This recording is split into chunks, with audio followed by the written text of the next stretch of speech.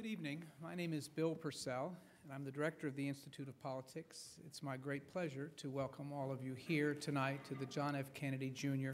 Forum, one of the singular initiatives of the Harvard Kennedy School is acting in time.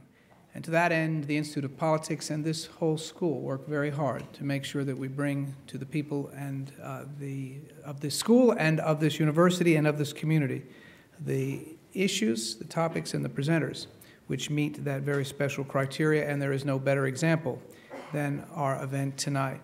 The title of this event is Health Reform in an Era of Pandemics, Implications for Health Security, and to introduce our moderator is Mary Jo Bain. I'm sorry, to introduce our presenter. Actually, we've just had a change of moderators, and I will be the moderator. In this case this evening, however, our introducer is Mary Jo Bain, our academic dean. She is also the Thornton Bradshaw Professor of Public Policy and Management here at the Harvard Kennedy School. From 1993 to 1996, she was Assistant Secretary for Children and Families at the U.S. Department of Health and Human Services.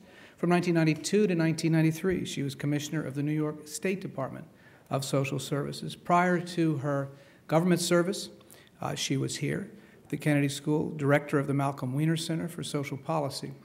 From the Peace Corps to academics, to state government, to federal government, and back here to the Harvard Kennedy School, our moderator is a model for a life of public service. Please join me in welcoming Mary Jo Bain.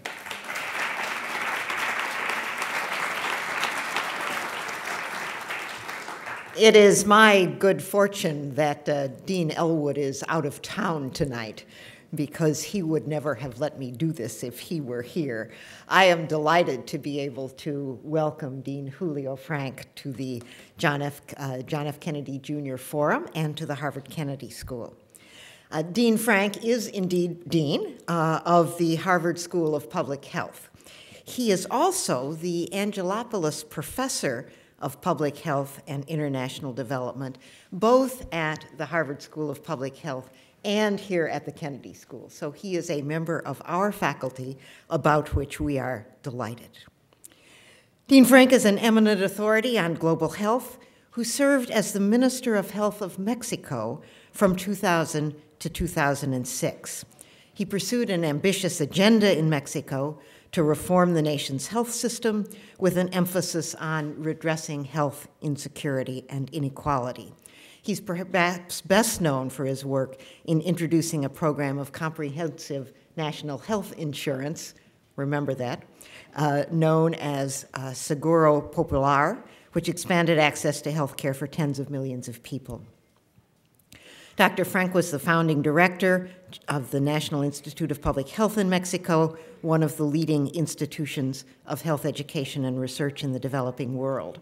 In 1998, Dr. Frenk joined the World Health Organization as director in charge of evidence and information for policy. Remember that too? WHO's first ever unit explicitly charged with developing a scientific foundation for health policy to achieve better outcomes.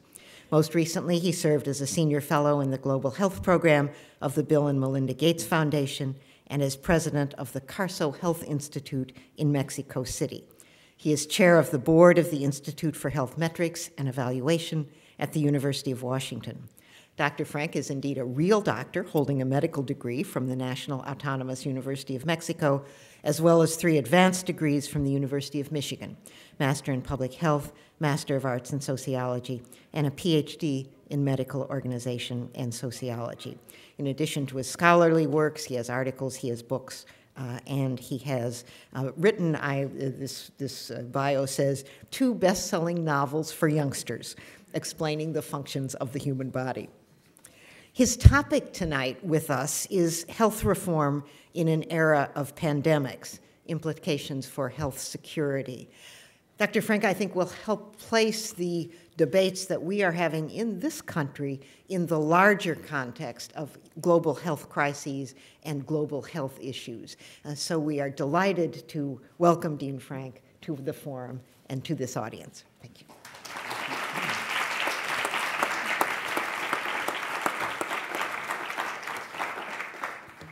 Thank you very much, and good evening to everyone.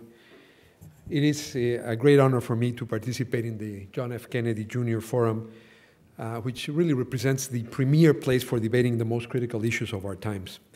I would like to start by thanking my esteemed colleague, Dean David Elwood, as well as Mary Jo Bain, Bill Purcell, and Noelia Rodriguez for the invitation to address this distinguished audience. I am grateful to the Malcolm Wiener Center for Social Policy and the HKS Health Policy Professional Interest Council for co-sponsoring this event. The world is experiencing one of the most tense and intense health transformations in history. During the past few years, health matters have stopped being the exclusive concern of domain experts, and instead, health has come to occupy a central place in the most pressing dimensions of the global agenda: economic development, national security, democratic governance, and human rights. Today, I will illustrate these trends by examining the impact of the H1N1 pandemic on global security. This pandemic is clearly showing us that in health matters, the world has become a single neighborhood, and that the consequences of actions that are happening far away show up literally at our doorsteps. But we need to place this awareness in a broader context, not the least because the current pandemic interestingly coincides in time with an intense debate on healthcare reform in this country, and also with the deepest global recession in decades.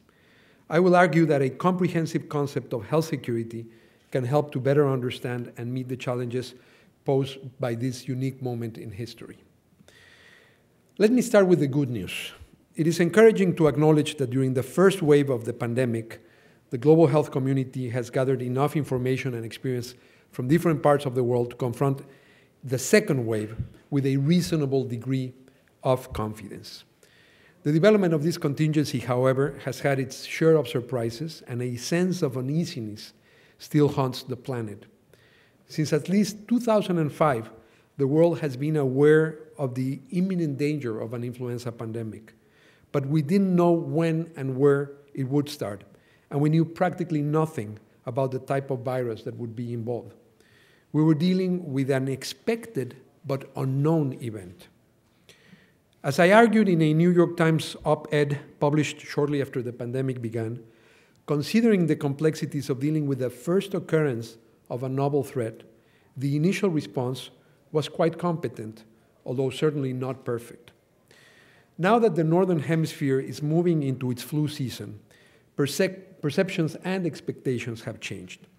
The accumulation of knowledge about the H1N1 virus means that we are now facing an expected and known event. And this changes public expectations. The population is aware that health authorities can limit the dissemination of the infection through the use of the new vaccine and other public health measures, and that health services have at their disposal a reasonable arsenal of clinical weapons to treat cases. In a matter of months, we have moved from an environment of high public attention, low scientific certainty, and low social exigency to an environment of still high public attention, but now with less scientific uncertainty and consequently higher social exigency. During the second wave of the pandemic, the most urgent burden on health services is likely to be in the increased number of patients with respiratory failure requiring intensive care. This demand could overwhelm intensive care units and disrupt the provision of hospital care for other diseases. Globally, the most complex challenge will be to secure access to the H1N1 vaccine for all in need throughout the world.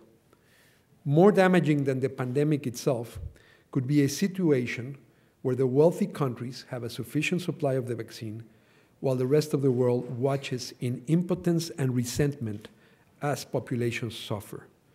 I can imagine few situations that would be more damaging to global solidarity and stability. SARS, bioterrorism, and now influenza are largely responsible for the growing attention and resources being directed towards global health. A recent study finds that development assistance for health has tripled from about $7 billion in the year 2000 to more than $21 billion in 2007. I think there are very few examples where in a period of 7 years, international aid for a particular topic has tripled. And this has to do with what I mentioned before. Health is being increasingly recognized as an element of global security, sustainable economic growth, democratic governance, and the promotion of human rights. In foreign policy terms, health has moved from the realm of low politics to that of high politics. Its relevance to security concerns has become so obvious that the term health security has recently gained currency. There is no doubt that investments in epidemiological surveillance and response contribute to the control of threats facing nation states, such as pandemics and biological warfare. This is a dimension of national security that most people are not aware of, but in fact, in this country and in many countries throughout the world, there is literally an army of epidemiologists 24 hours a day, 7 days a week, actually guarding the borders, not against human enemies, but against microbiological threats and other kinds of threats. However, in addition to this aspect, investment in the protection of individuals from threats that endanger their health would also make our world a safer place. This idea lies at the core of the concept of human security, which according to the United Nations Development Program includes economic, food, health, environmental, personal, community, and political security. Coined by the Palme Commission in 1982, the concept of human security has evolved through several phases to reach its present comprehensive content. A culminating point came with the work of the Commission on Human Security, established in 2001, which was co-chaired by Madame Sadako Ogata and our own Nobel laureate Amartya Sen. According to the report of this commission, human security, and I quote, means protecting people from critical and pervasive threats and situations, building on their strengths and aspirations. It also means creating systems that give people the building blocks of survival, dignity, and livelihood, end of quote. The notion of health security brings these two strands together by identifying the risks that challenge the health of individuals and societies. Until recently, this term had been identified with the protection against external threats, whether a microbe or a chemical agent. I believe that we should move beyond this limited usage and propose a comprehensive definition, which may serve to anchor our efforts to improve global public health. Let me therefore suggest three dimensions of health security. The first dimension can be called epidemiological security, and it comprises the more traditional definition that refers to the protection against specific risk of disease or injury through biological or chemical agents. So this has to do with pandemics and with the threat of bioterrorism. In contrast, the second dimension deals with personal services, services that are delivered to an individual. So it could be called health care security.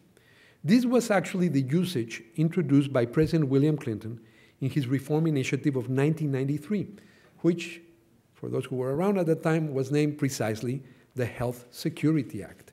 Addressing the Congress, President Clinton defined this dimension as follows, and I quote, "Security means that those who do not have now health care will have it, and for those who have it, it will never be taken away," end of quote.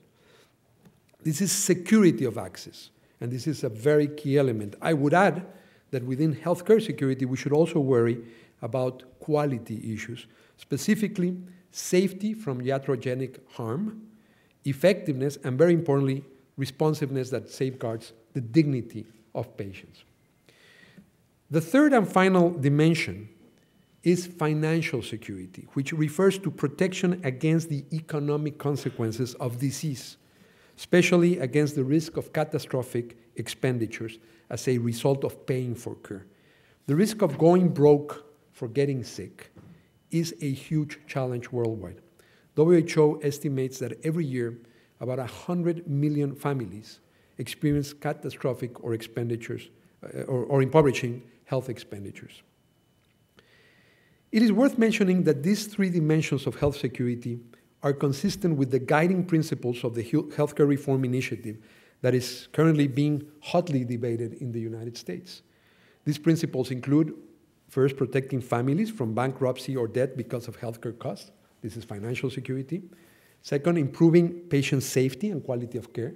This is healthcare security. And third, investing in prevention and wellness, which of course has a direct relationship to the public health measures that can protect the population from epidemics. The topic of security becomes particularly relevant given the critical situation that the world is going through right now. As I said before, we're in the midst of a unique coincidence of events. The best chance for health reforms since the New Deal. The worst economic crisis since the Great Depression, and the appearance of a pandemic that conjures images of what has been called the Great Influenza of 1918. All of these events have these grand-sounding names: the New Deal, the Great Depression, the Great Influenza. One could think that such an explosive mixture would make this the worst possible time to attempt something as ambitious as healthcare reform in the United States. But history shows us that many of the most enlightened social protection measures have been enacted precisely at times of economic or political crisis, as exemplified by the New Deal in the United States or the birth of the National Health Service in Great Britain. In fact, if well-crafted, health reform can be a key ingredient of economic recovery. A major part of the rationale for fixing the US health system has been precisely to prevent this, which is the major cause of business and family bankruptcy in this country. And indeed, a major rationale for health reform right now is to restore the competitive capacity of the American economy, which is hurt by the very inefficient healthcare system currently prevailing. The experience of my own country, Mexico, underscores this point. The financial meltdown of 1995 in Mexico created the conditions for excess mortality among children and the elderly, as well as for huge increases in catastrophic expenditures among the poor. Partly in response to such evidence, Mexico introduced three major policy innovations. First, conditional cash transfers that create incentives for poor families to invest in the human capital of their children through education, healthcare, and nutrition. Second, universal health insurance through a new public and voluntary scheme to provide access for 50 million previously uninsured persons. And third, the creation of a new public health agency charged with protecting the population against major health risks. Among other measures, such innovations may explain why the economic crisis was short-lived, and most importantly, why the three dimensions of health security have improved so much in Mexico during the past decade. A key lesson from the Mexican experience refers to the constructive role that rigorous evaluation can play in promoting enlightened social transformation. Whenever a country embarks on large-scale reform of its health system, periodic evaluations become a key stewardship instrument to ensure that the initial objectives are being made and that mid-course corrections can be carried out in a timely and effective manner. But to be valid and useful, such evaluations cannot be an afterthought that is introduced once the reform is underway and maybe things are not entirely working out as planned. Instead, scientifically designed evaluations must be an integral part of the design of the reform itself. For instance, the recent Mexican health reform adopted from the outset an explicit evaluation framework that included a randomized trial to compare communities introducing insurance in the first phase and match communities' schedule for later adoption of that plan. In fact, this piece of work was carried out and the design was led by a group of researchers from Harvard University, including Professor Gary King. The external evaluation was coupled with some internal monitoring to learn as the reform was implemented. In addition to its technical value, explicit assessments of reform efforts contribute to transparency and accountability. They can also boost popular support for reform initiatives that inevitably stir up fear of the unknown. In the polarized political climate that has surrounded the current debate in the US, the prospect of periodic evaluations may help counter many objections by offering a transparent and timely way of dealing with unintended effects of the reform. This may just be the last necessary ingredients to finally realize healthcare reform in the United States. Reform in the midst of a storm. It's not only a nice rhyme, it also summarizes what I believe is the current challenge. But there is a clear guiding light to help the United States navigate the treacherous waters of health reform in the midst of pandemic and economic storms. This is the principle that guaranteeing health security becomes even more urgent in times of upheaval. Let us not forget that economic shocks are often short-term, but health shocks inevitably leave enduring scars. What is at stake, though, is more than economics. It is also our entire ethical perspective for our globalized world.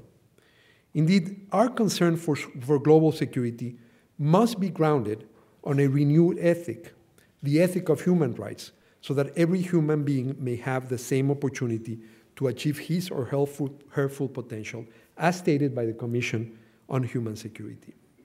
The concept of health security brings together a human rights perspective with the imperative of human development. Through this comprehensive concept of security, improved health can contribute to the stability and prosperity of nations, which in turn nourish our global freedom from harm. Health may contribute to this pursuit because it involves those domains that unite all human beings. It is there in birth, in sickness, in recovery, and ultimately in death that we can all find our common humanity. In our turbulent world, health remains one of the few truly universal aspirations. We can make health a powerful force for diplomacy because it offers a concrete opportunity to reconcile national self-interest with international mutual interest.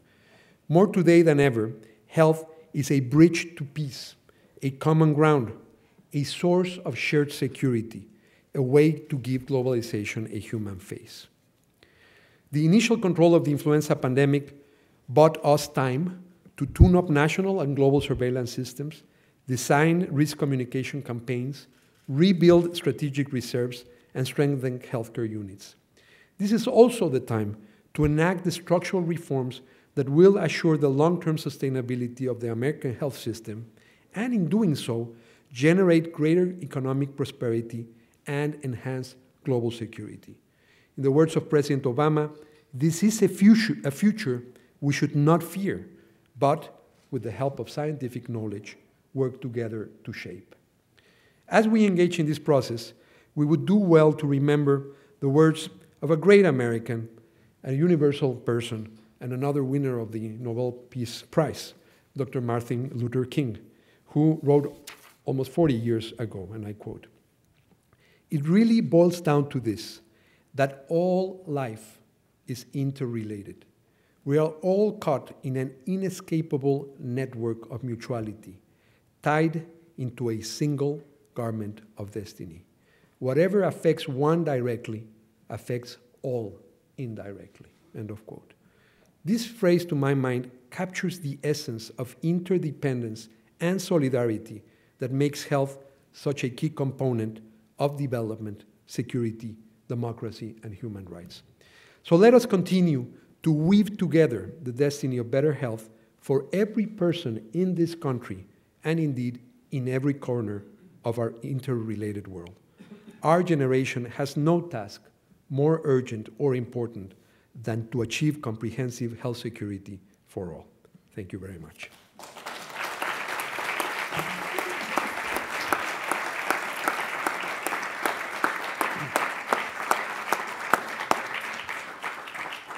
As is the case in all of the forums held in this space, the Dean has agreed to take questions now at this time. A good question at the Kennedy School has 3 points. Well, actually it has 3 parts. First, it has 1 point. Secondly, it is short. And thirdly, it ends in a question mark. If you would identify yourself and your affiliation at the time of your question, that would be appreciated as well. We'll take our first question over here. My name is Jack Stoll. I'm a professor emeritus from San Diego. How would you critically evaluate the worldwide response to the swine flu? I know that tourism in Mexico got hammered very badly. Was that unjust? The pigs were slaughtered in Cairo. This was sort of a dress rehearsal. How did we do? I think there are bright and not so bright spots. Some countries did take advantage of the health emergency, either to settle some internal issues like the slaughtering of swines in Egypt, which of course is a completely useless measure, but had some local resonance with local internal politics, or erecting barriers to commerce or to travel. I think the worst abuses were the responsibility of countries who refused to follow the guidance and the coordinating role of the World Health Organization.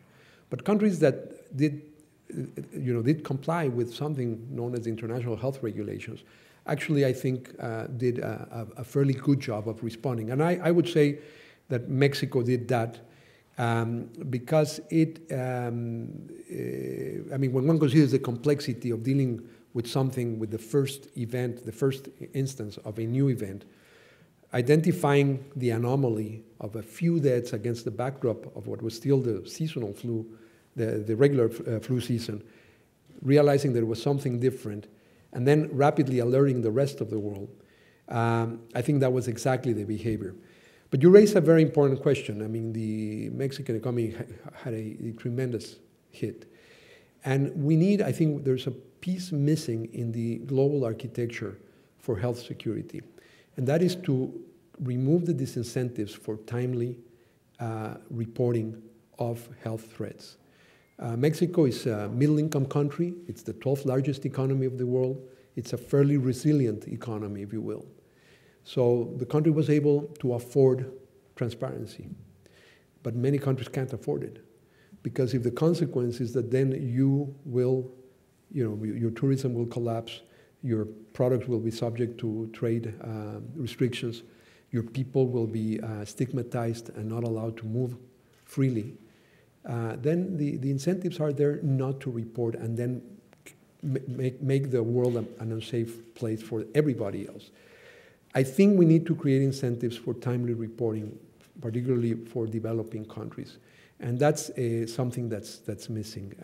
And the recent example, the huge economic price paid for acting responsibly, should remind us that we need to correct that deficiency in our current system.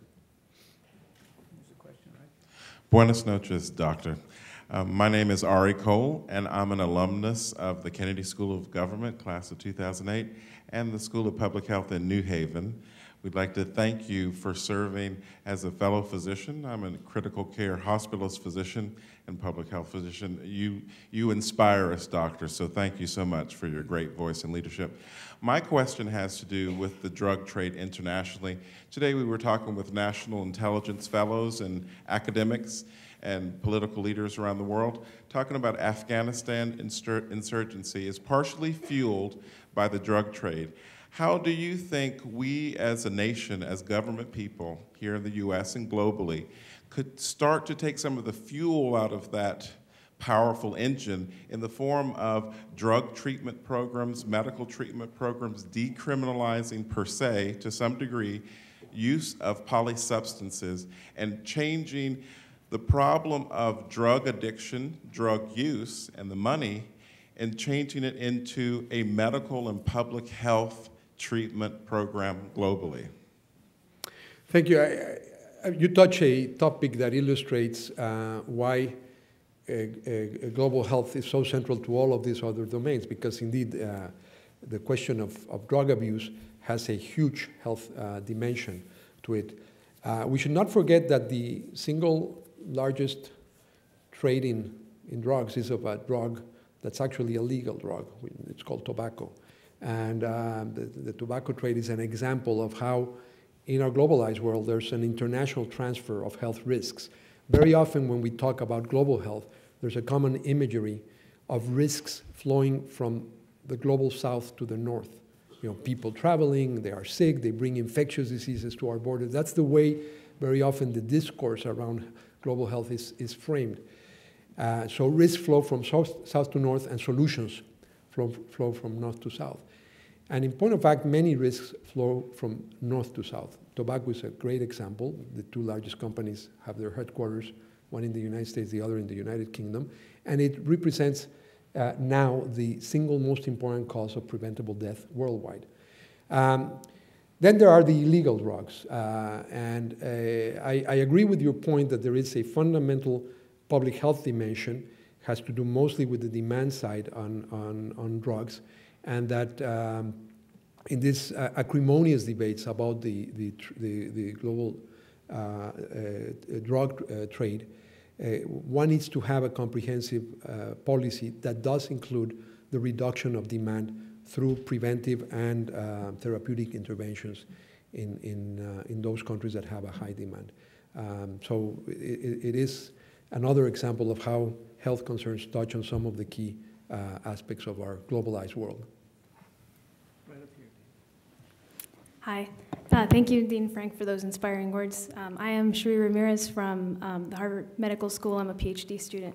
I was wondering, there seems to be a lot of political consensus about the lack of coverage for undocumented immigrants with healthcare reform. I'm wondering if you can think of any way that covering undocumented individuals could gain political traction. It is a hugely controversial part of the discussion here. As we remember during President Obama's speech at the Congress, it was when he was addressing that one topic that some member of Congress actually behaved in a very unseemly manner. Of course, for countries that have parliamentary systems, that's nothing, right? I mean, that was politeness to the extreme. But it just shows what a sensitive issue it is. Look, you cannot say that health is a human right, and then in the same or in the next sentence say that you'll restrict access on the basis of the legal or migratory condition of a person. There's a fundamental contradiction. If you believe that it is a human right, it means it's a right that emanates from the human condition, and it cannot be subordinate to requirements of residency or legality or whatever. So from an ethical point of view, I believe that if you accept the notion that access to healthcare is neither a privilege nor a merchandise, but a right, then you need to cover everyone. How do we deal with the political reality that is a stumbling block? I think there's been a lot of misinformation in this country about that particular point, particularly by people who oppose reform. The initial notion, as far as I know, in most of the proposals that I have looked into, referred to restricting the public subsidy implicit in the reform effort. And that is a different thing than saying you cannot have health care. Saying that to benefit from a public subsidy, you need to demonstrate legal residence in a country is a much more acceptable statement.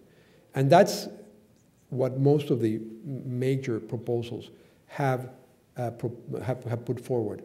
Now, as a result of the misinformation saying that this is a reform that will cover illegal immigrants, some of the subsequent proposals have actually removed any kind of coverage.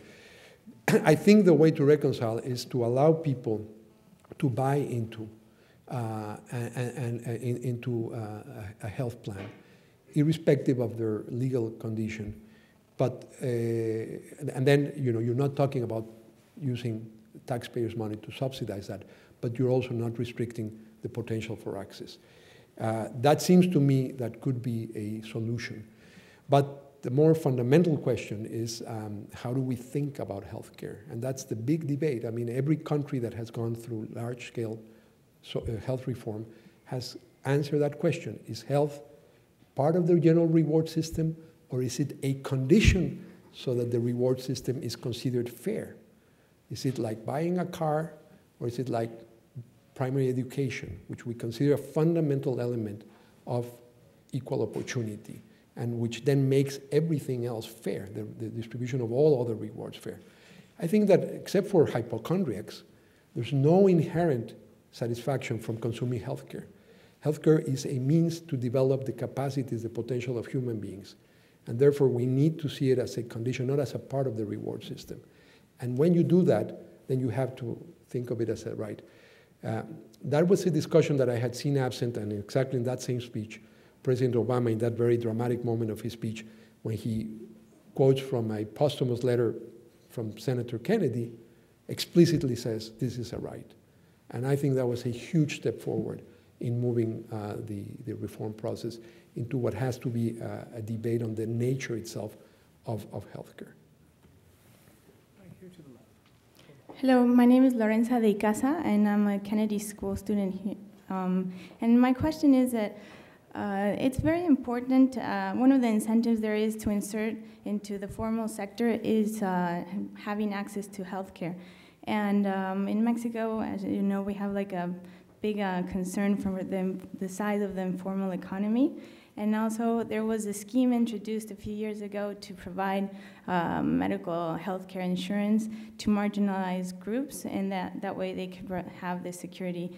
But it also secured the informal sector. So I wanted to ask you, like, what are your thoughts in not providing enough incentives also for the informal sector to insert into the formal sector, but at the same time providing the security? What are your thoughts, and how can we reconcile this? Thank you. It's a question that's very much related to the previous one. In this case, it's not whether you are illegal in a country, but whether you have a formal job, which has some legal dimension, because very often the informal sector is defined by people who don't pay taxes, for example. But in the case of Mexico, it's also the poorest people. This was a very important part of the public debate around the reform that I proposed and finally convinced the Congress to approve. There were many very orthodox economists who opposed the reform. The reform would extend insurance to uninsured people. The situation in Mexico was not unlike the one the United States is living. And basically, the fundamental problem was that access to insurance was mediated by occupational status, by position in the labor market. Namely, that you got insurance by virtue of having a salaried employment. And then the difference between the US and Mexico is in the US it's private insurance, and in Mexico it's social insurance. But the fundamental problem was the same. Access to insurance was mediated by salaried employment. The reform that I helped to promote, and the new scheme, which was what now is being called a public plan, well, that's what we did in Mexico. We created a public plan. What it did is it broke that dependence between formal salaried employment and access to health insurance. And I think that's what the United States has to do, to break that dependence. Some people, and there were some powerful people, the head of the social insurance program, which covered the formal workers, and of course, he didn't like the competition that would emanate. And the governor of the central bank, they both expressed exactly that point. You're creating an incentive for informality. I counter that with two arguments. First of all, these are not the informal. This is not the informal sector. There's many people who are not salaried but are not informal. And in the case of Mexico, the main group of in that category were the peasants. People who own their own piece of land. They're extremely poor. They work very hard. They receive credit. There's nothing informal about their work. They just don't have an employer, and therefore they're not insured. So it's a mistake to confuse non-salaried employment, non-salaried work with informality. And the second is that even for those that are informal, there's no ethical reasoning that can persuade someone that matters of life and death have to be legitimized by position in the labor market. The fundamental issue that sets healthcare a little bit apart is that most episodes of disease are not the person's fault. A child with leukemia, which is now not just treatable but curable in close to 90% of the cases, It's not his or her fault to have leukemia. How do you provide an ethical framework that allows you to say that if the parents of that child have a salary job, the child gets care and saves his or her life, but if they work, if the parents work by their own, the child doesn't have access to treatment? I mean, how do you verbalize a society where that happens? Well, that's exactly the society we would have if we make health, access to health, a part of the incentive system for people either to pay taxes or, I mean, those are separate domains. I don't think we can continue to subordinate access to health to position in the labor market. I don't think it's ethically defensible. I don't think it's politically smart. And I don't think it makes any sense from an economic point of view.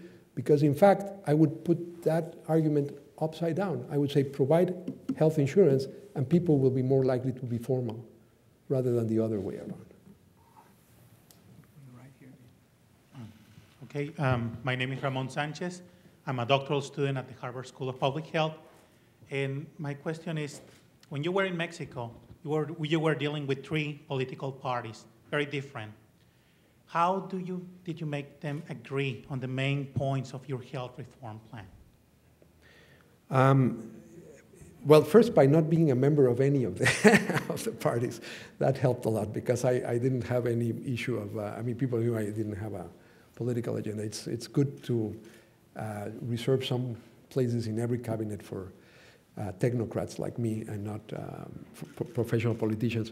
But no, I do think, I was very much inspired by the work of one of my colleagues at the Harvard School of Public Health, Michael Reich, who is a political scientist, who says that public policy is grounded on 3 pillars: a technical pillar, an ethical pillar, and a political pillar. And I had that very, very, very much in my mindset. The technical pillar is, of course, arguing with good evidence, and evidence-based policy becomes very, very important. The ethical pillar is, having the discussions we just had, explicit. And if you can bring agreement around the fact that health care should not be seen as a privilege or a merchandise or a part of the reward system, but as a right, then I think it changes the tone. And then those 2 pillars then lead to or facilitate the work of the political pillar. And the 3 pillars, to follow this architectural metaphor, have to work in harmony to sustain the edifice of reform. So having good evidence, good numbers, is incredibly powerful to build political consensus. What I was saying in my prepared remarks, I think it would go a long way towards reaching agreement if there was an explicit, very explicit point that whatever reform is enacted in the United States, it will be subject to rigorous evaluation. It will reduce the fear of the unknown. We did that in Mexico. We wrote into the law the requirement and the funding for evaluation from the beginning, and a requirement to report on the results of the evaluation every 6 months to the Congress. And that helped to diffuse a lot of the fear of the unknown. So a sound technical base with good evidence and with good evaluation goes a long way to achieving political consensus. And then having an explicit ethical discussion. Every policy reflects a set of values. If you make them explicit, it can further the political pillar, political in the good sense of the word, and we're here at the Kennedy School of Government, in the sense of reaching consensus around shared social objectives.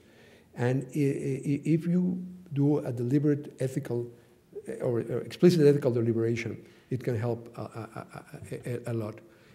So it was using both very well-grounded evidence and having the sort of discussion we just, how do you think about health?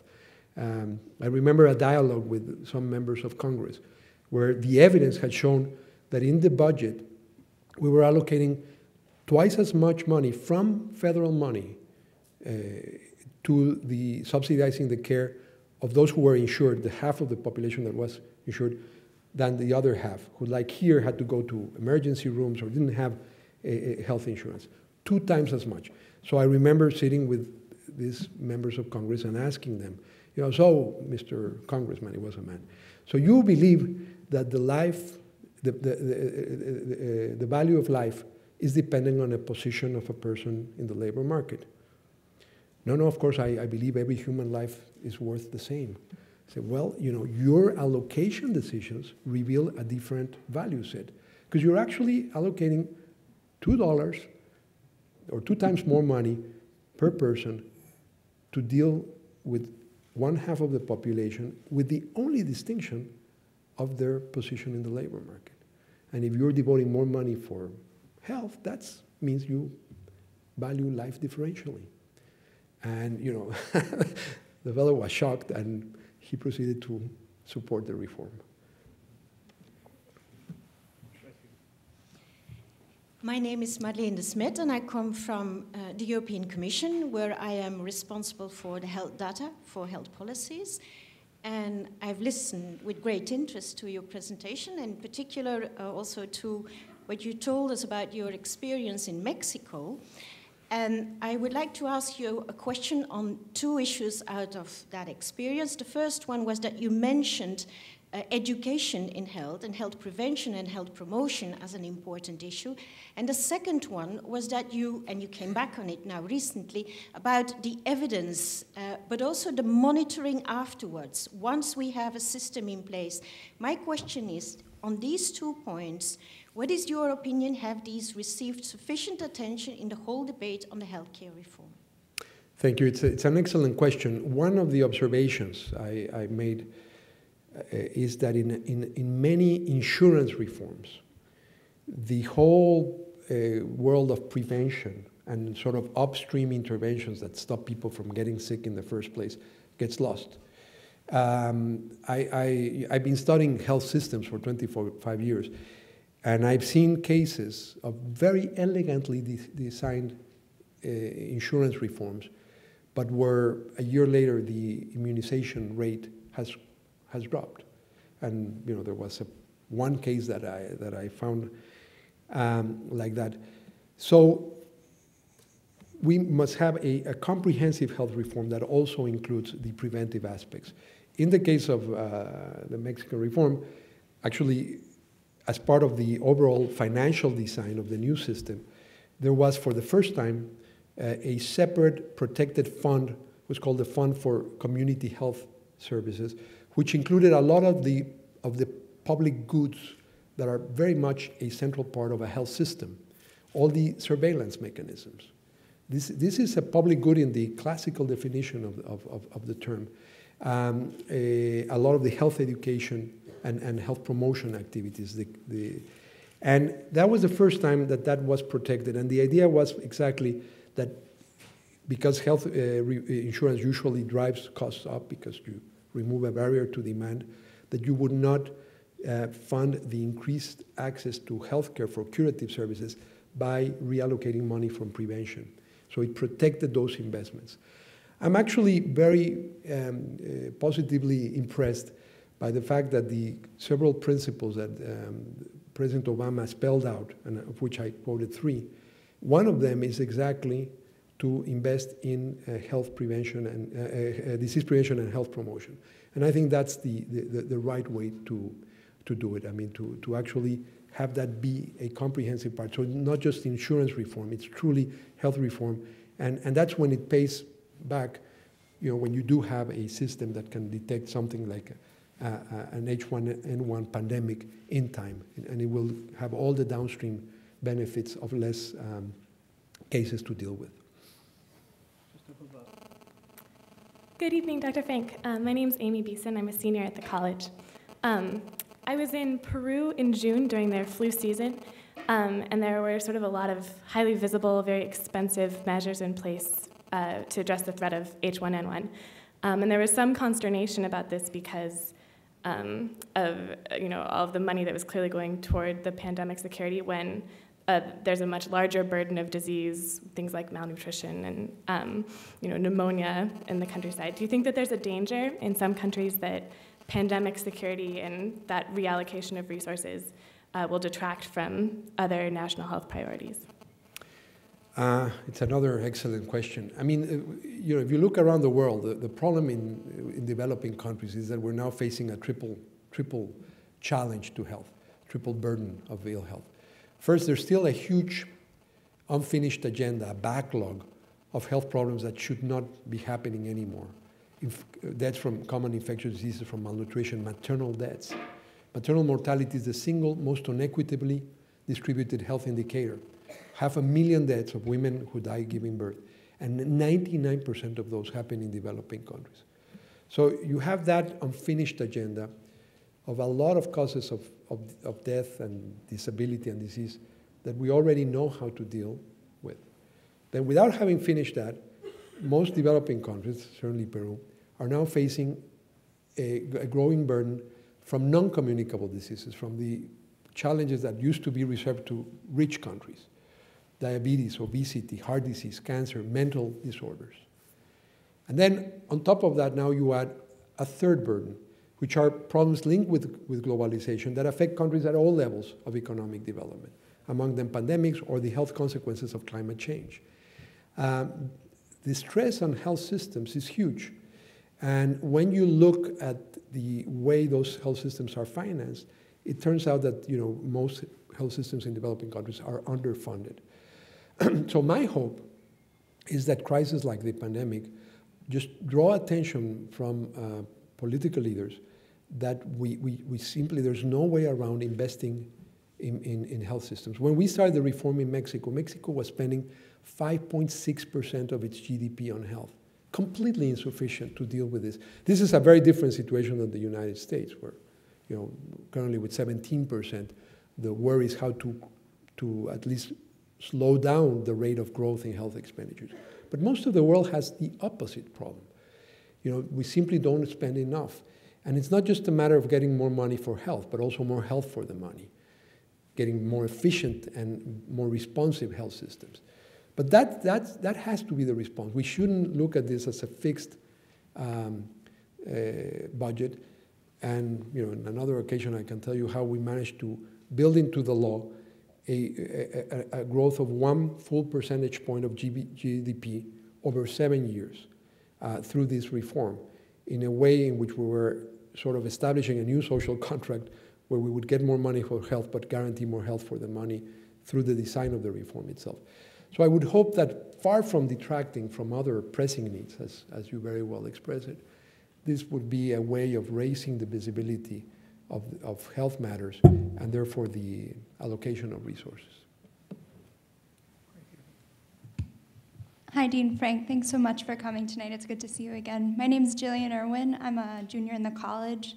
I want to ask you about how important you think it is that how important you think access to generic medications is to promoting health security in low and middle income countries. It's very important.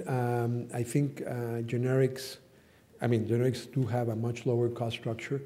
The key in developing countries is to assure quality. I mean, that's been a main barrier.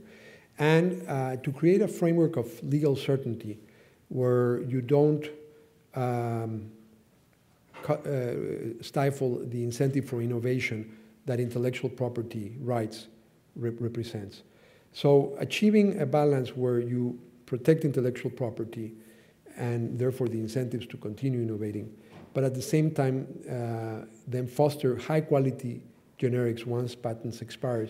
I think that's the policy question. Not every country has gotten that balance right, but I think the most important contribution of the AIDS pandemic, which is still the largest pandemic in human history, AIDS, was that it actually managed to create a framework for global action, global collective action, that in a framework of protection of intellectual property was able to secure much reduced prices. And the fact is today there's close to 4 million people in the poorest parts of the world, mostly sub-Saharan Africa, on antiretroviral treatment. So it can be done. I think that's one of the biggest success stories of public health, of constructive diplomacy, preventive diplomacy, through the use of generic drugs, which still manage to preserve the incentives for innovation. I think it can be done. It doesn't have to be a zero-sum game. time for one more question right here. Wow, what an honor.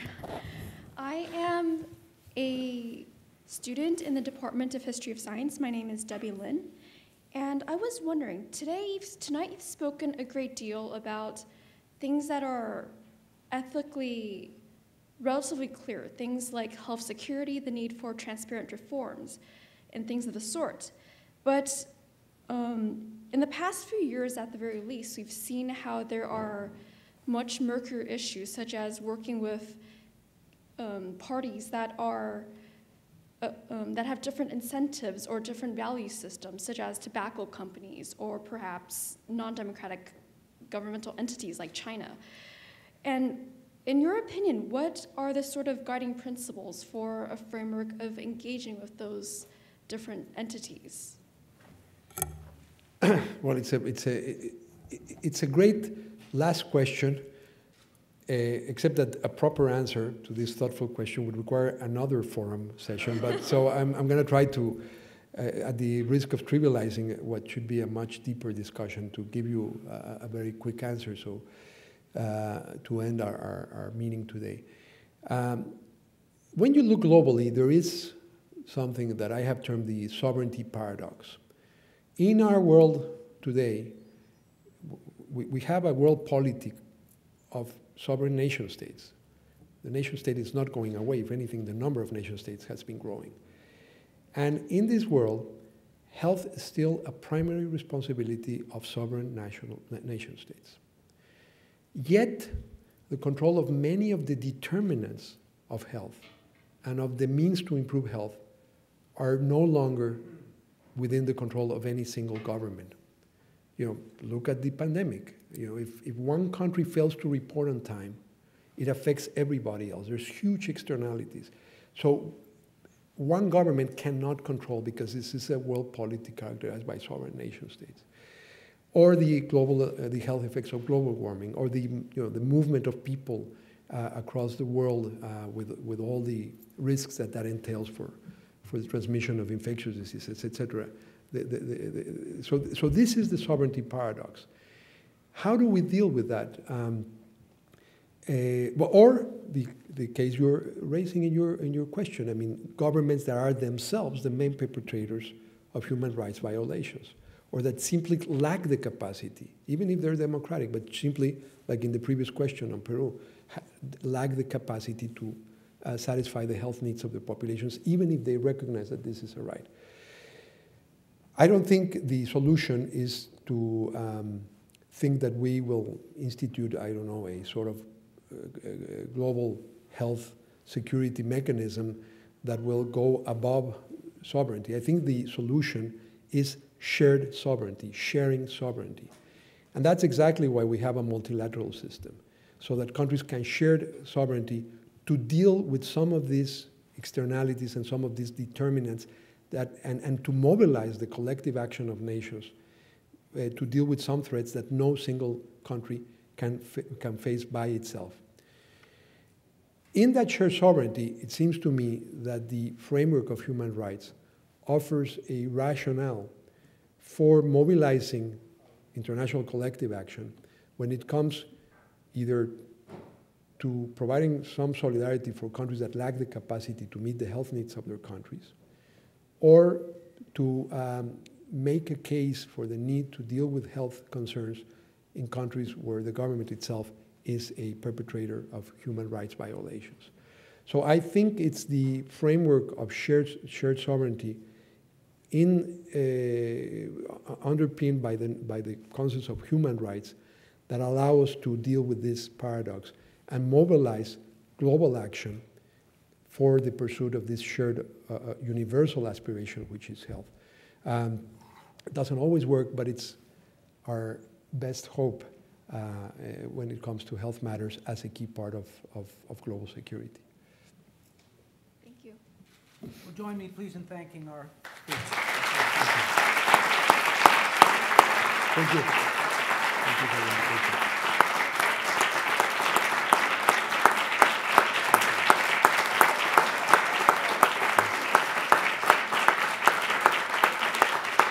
Thank you very much.